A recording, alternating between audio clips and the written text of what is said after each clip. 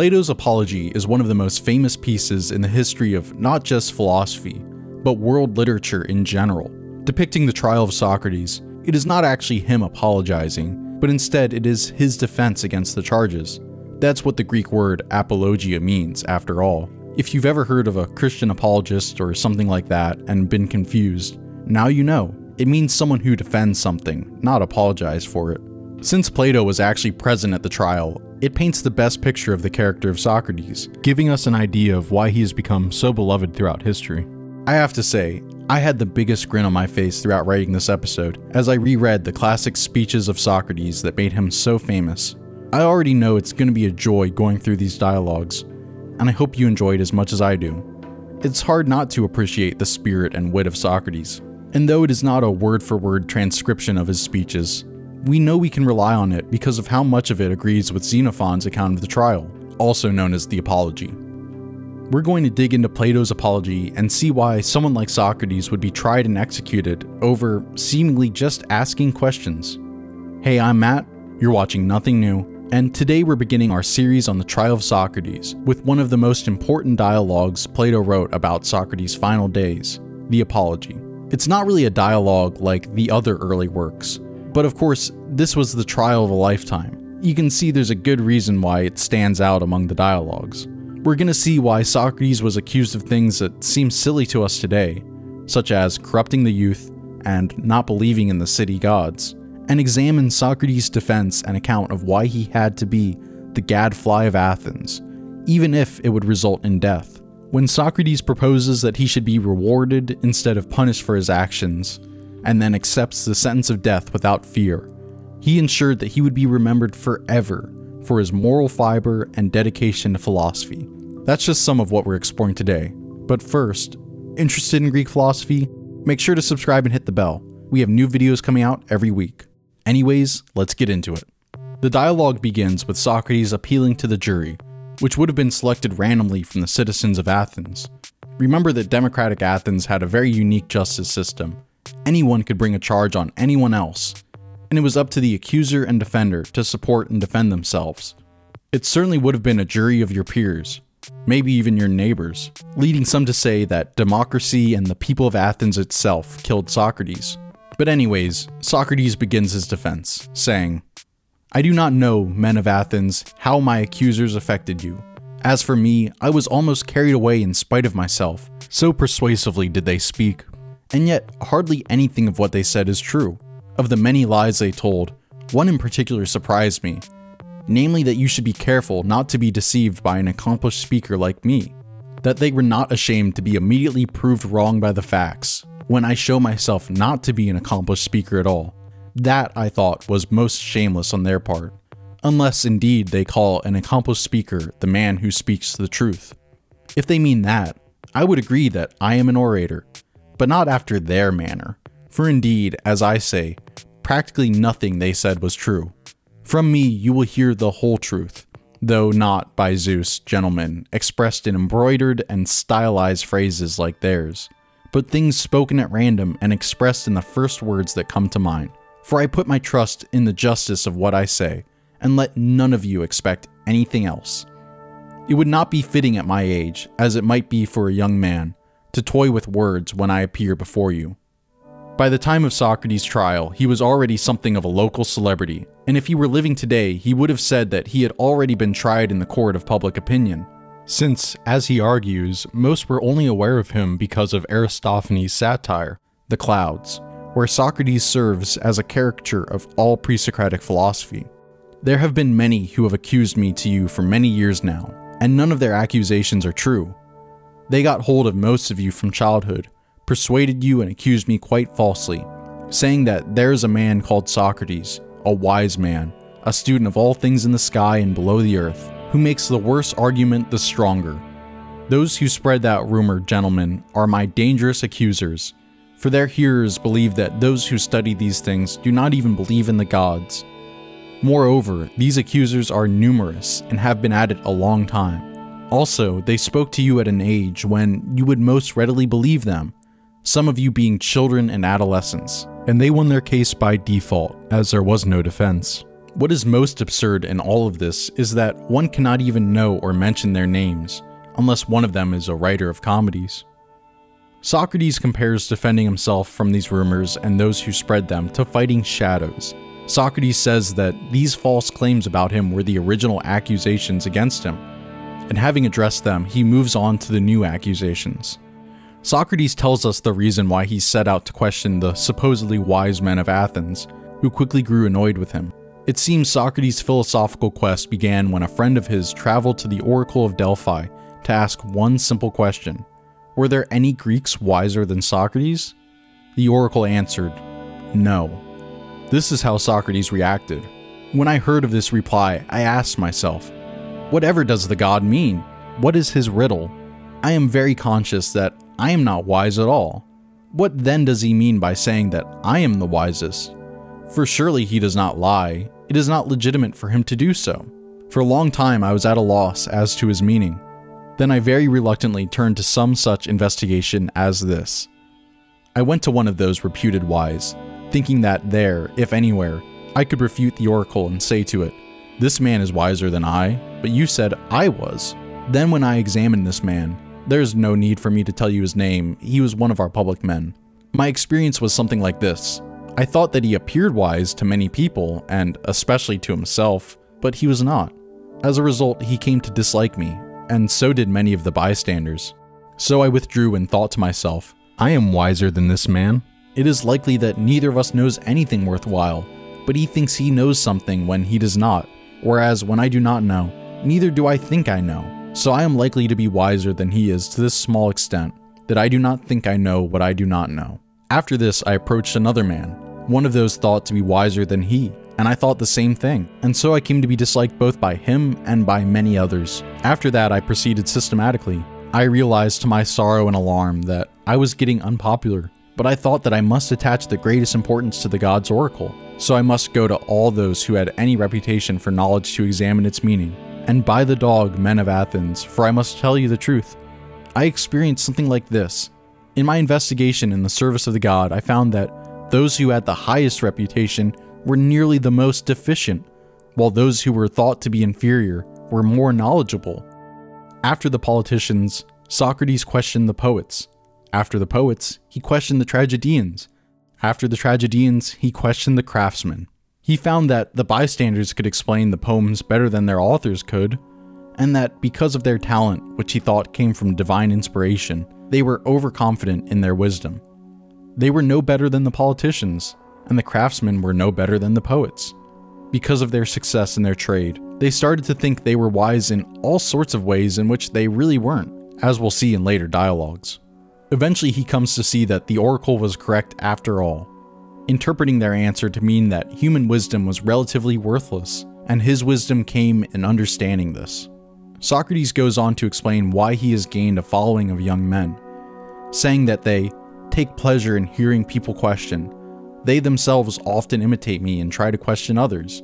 I think they find an abundance of men who believe they have some knowledge, but know little or nothing. The result is that those whom they question are angry, not with themselves, but with me. They say, that man Socrates is a pestilential fellow who corrupts the young. If one asks them what he does and what he teaches to corrupt them, they are silent, as they do not know, but as not to appear at a loss, they mention those accusations that are available against all philosophers, about things in the sky and things below the earth, about not believing in the gods, and making the worse the stronger argument.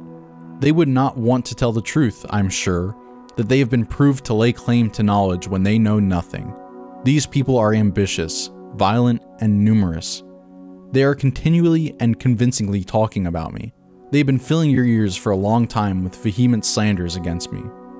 Socrates soon begins to dismantle one of his accusers' arguments, lampooning the idea that all of the Athenians seem to benefit the youth, except for Socrates, who is the sole person who corrupts them.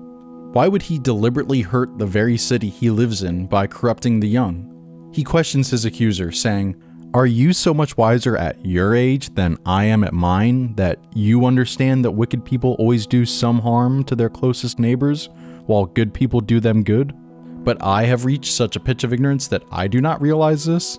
Namely, that if I make one of my associates wicked, I run the risk of being harmed by him, so that I do such a great evil deliberately, as you say? I do not believe you, Meletus, and I do not think anyone else will. Either I do not corrupt the young, or if I do, it is unwillingly, and you are lying in either case. He concludes that Meletus is not actually concerned with what he says about Socrates corrupting the youth, and so he moves on to the main point for which he was on trial, atheism. He quickly dismantles this accusation as well, showing how they falsely attribute the teachings of the pre-Socratic philosophers to him. He asks Meletus, "Do I not believe, as other men do, that the sun and the moon are gods?" Meletus responds, "No, by Zeus, gentlemen of the jury, for he says that the sun is stone and the moon earth."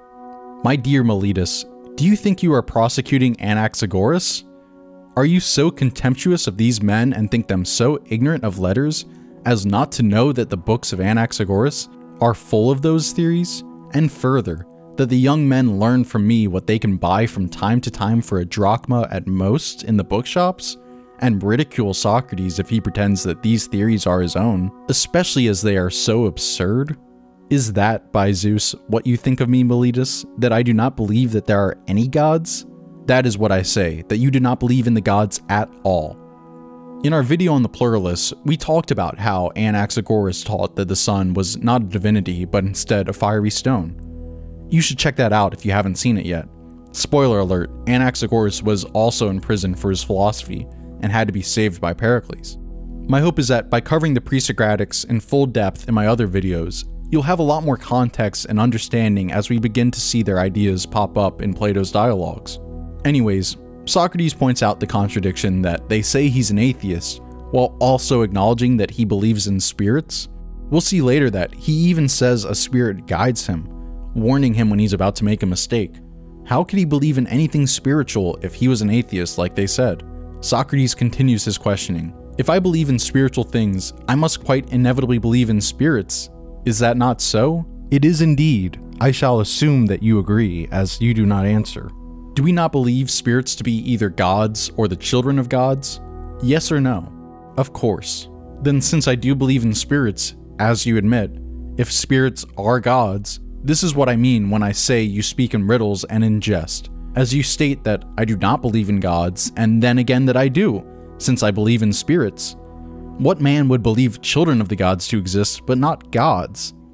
We then get a powerful defense of why Socrates has been acting in such a way, not caring if his lifestyle would lead to the danger of death which it was now presently in.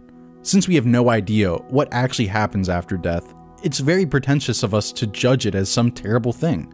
Those who live their lives in fear of death do so because of ignorance, according to Socrates. You are wrong, sir, if you think that a man who is any good at all should take into account the risk of life or death. He should only consider whether in doing anything he is doing right or wrong, whether he is acting like a good or a bad man.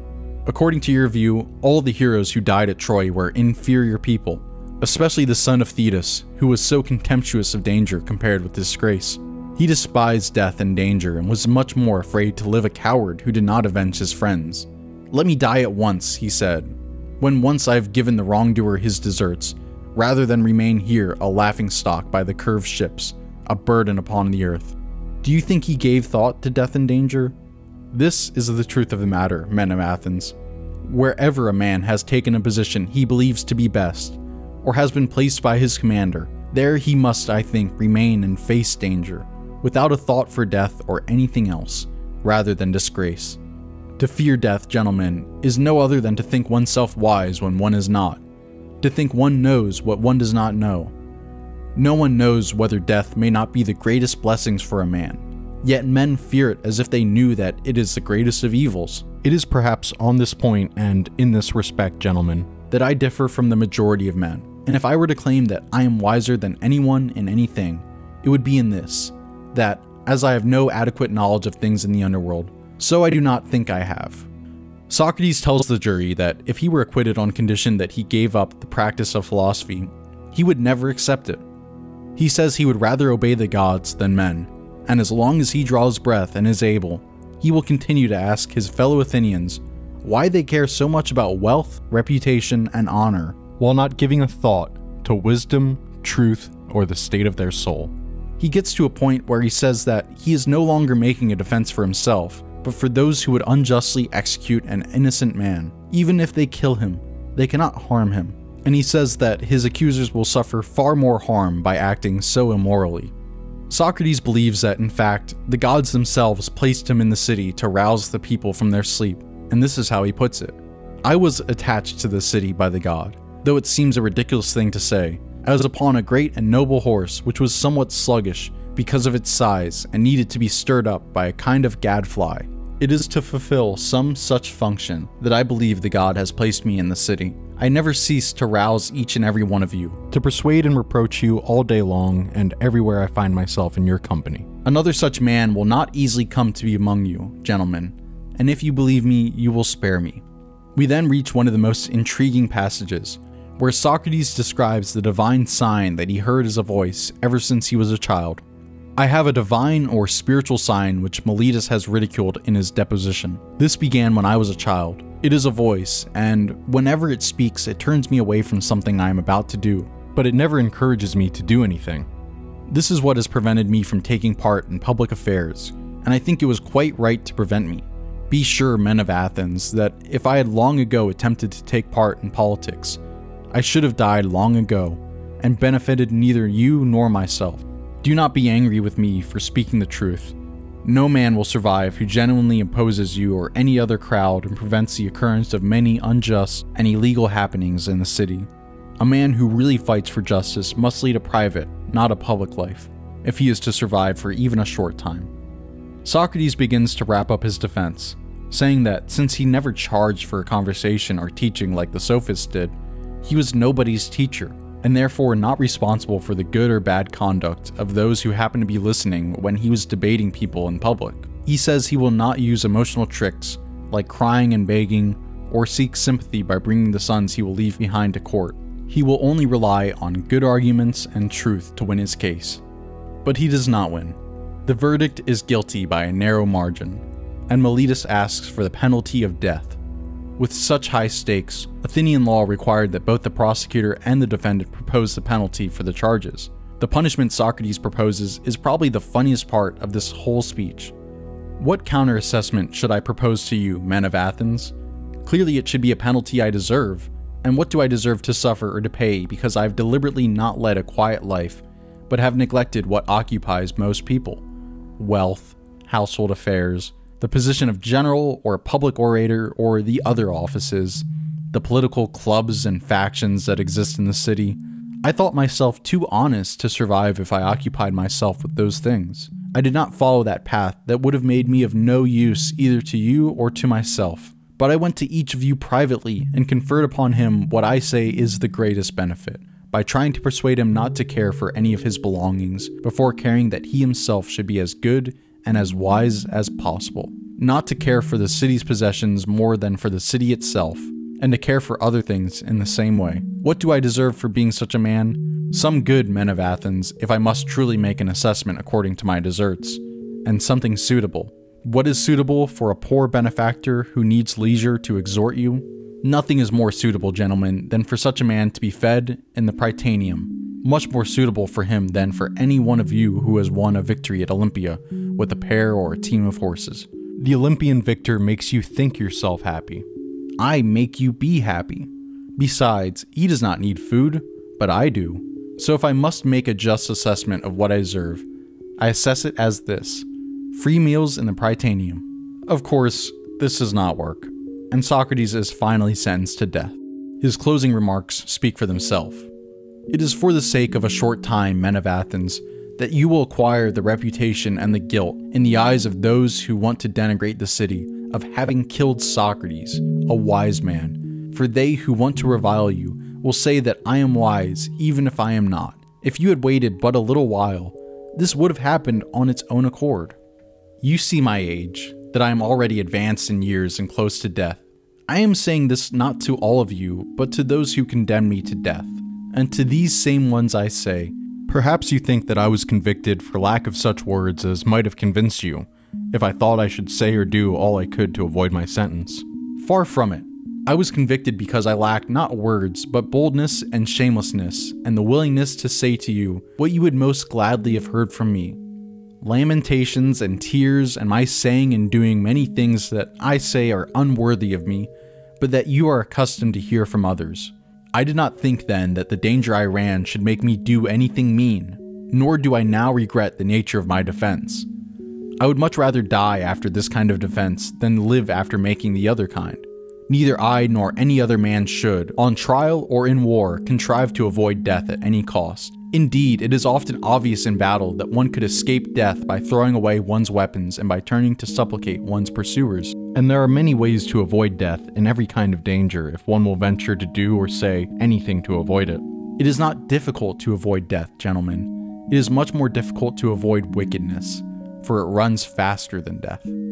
Slow and elderly as I am, I have been caught by the slower pursuer, whereas my accusers, being clever and sharp, have been caught by the quicker wickedness. I leave you now, condemned to death by you, but they are condemned by truth to wickedness and injustice. So I maintain my assessment, and they maintain theirs. This perhaps had to happen, and I think it is as it should be. Socrates continues by essentially saying that he will come back with a vengeance, and that though they were trying to avoid accounting for themselves by silencing his questions, now they will not just be dealing with Socrates' questions, but the questions of all who will be inspired by his death. He tells them that you are wrong if you believe that by killing people you will prevent anyone from reproaching you for not living in the right way. To escape such tests is neither possible nor good, but it is best and easiest not to discredit others, but to prepare oneself to be as good as possible.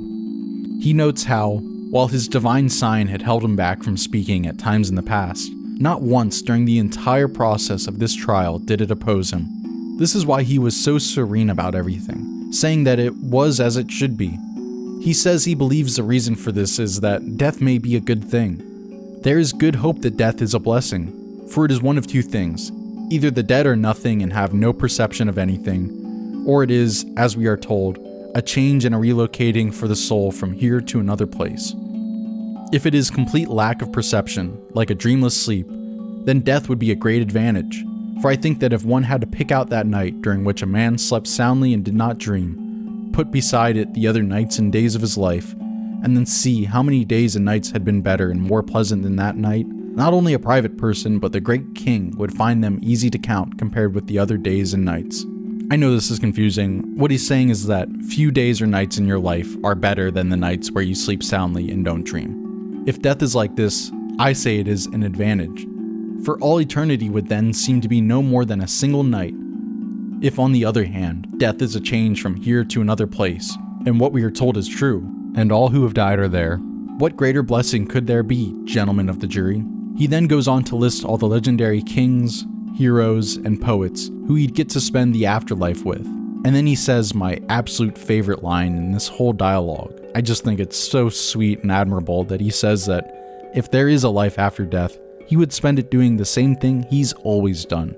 Socrates says, I could spend my time testing and examining people there, as I do here, as to who among them is wise and who thinks he is but is not. What would one not give, gentlemen of the jury, for the opportunity to examine the man who led the great expedition against Troy, or Odysseus, or Sisyphus, and innumerable other men and women one could mention? It would be an extraordinary happiness to talk with them, to keep company with them and examine them. In any case, they would certainly not put one to death for doing so.